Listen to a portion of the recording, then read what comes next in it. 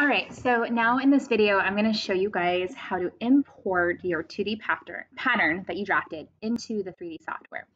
So hopefully by now you watched my previous video about how to prepare your 2D pattern so that's 3D ready. I kind of compared it to simplifying like in Illustrator. When we draw in Illustrator, sometimes we save the AI file, but then we also make a copy of a more simple file, like a JPEG or something.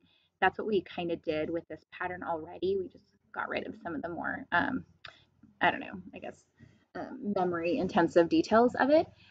So this guy, he's all cleaned up, he's ready to go. So what I'm going to do is I'm going to go to eFit, run eFit, and this just opens up the 3D software for us. So we just get to sit here and wait while it opens up. Okay. And again, because our pattern is 3D ready, we made sure our pattern pieces had a material name. Ours is self. And as long as you did that, I'll show you later, just make sure that happens, but a box is gonna pop up asking us for fabric. Okay, the 3D is opened and nothing's happening.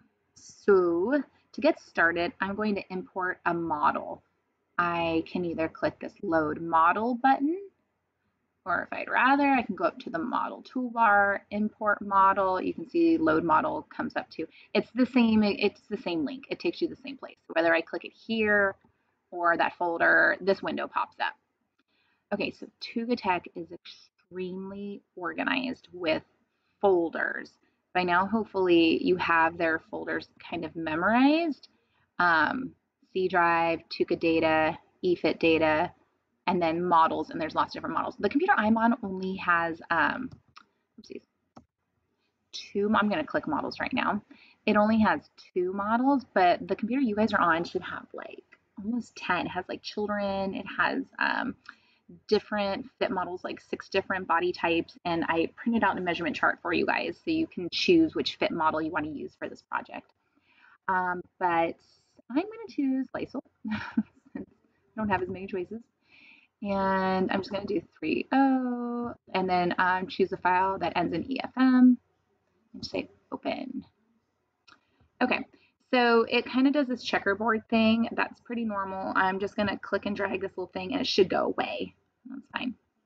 Okay, so now I'm going to go back to my 2D file, Tuka Design.